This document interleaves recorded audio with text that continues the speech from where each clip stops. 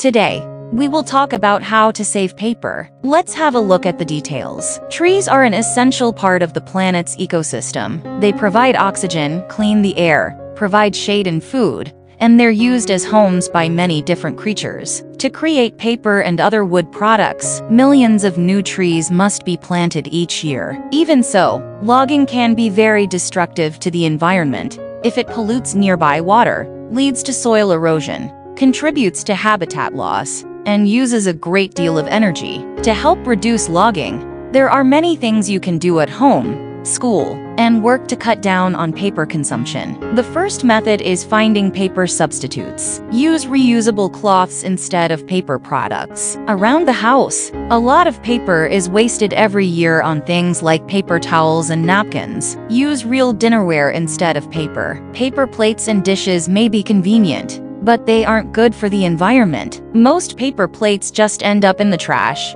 meaning the paper isn't even recycled properly. Use paper from other plant sources. There are times when it's simply not possible to avoid paper-like products. Hemp and bamboo are another species of plant that can be used for alternative paper products. Bring your own thermos or reusable mugs to cafes. Disposable paper cups from cafes and restaurants are another way that lots of paper is wasted every year. Use reusable grocery and lunch bags. Many grocery stores provide paper bags to pack groceries. You can help your family save paper by investing in reusable grocery bags. Send e-cards. Instead of sending paper greeting cards to all your friends and family in the mail, send electronic greeting cards for future celebrations. Read e-books or library books. Printed books are still made with paper, so you can save paper by using public versions of books that are available at the library, or by reading electronic copies instead. Use computers instead of notebooks for school and work.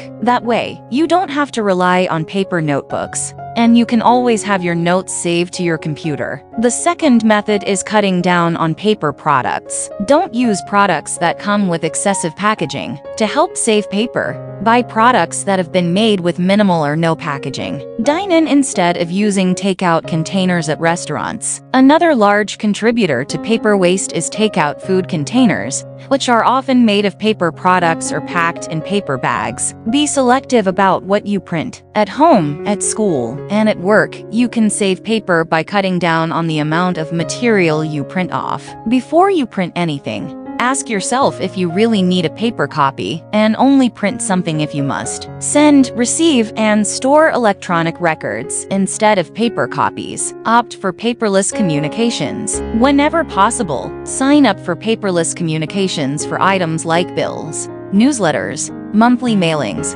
flyers and coupons, and newspaper and magazine subscriptions. Use electronic calendars and day timers. There are plenty of free calendars and schedulers available online that you can use. Encourage others to save paper. To have an even bigger impact, you can also encourage friends, family, classmates, and coworkers to save paper as well. And the third method is recycling and reusing paper. Buy recycled paper products. There are paper products available that are made with recycled paper, which means that no new trees were cut down to make those products. When you do have to print or write things down on paper, use both sides of a piece of paper. Turn old paper products into crafts. You can use old newspapers, notes, cards, and other paper to make things like origami, wreaths, paper flowers, paper match, and dolls. Recycle paper you can't reuse. When you do have paper that you can't reuse or repurpose, make sure you recycle it instead of throwing it in the trash. Thanks for watching this video. Please don't forget to like and subscribe to our channel if you like our videos.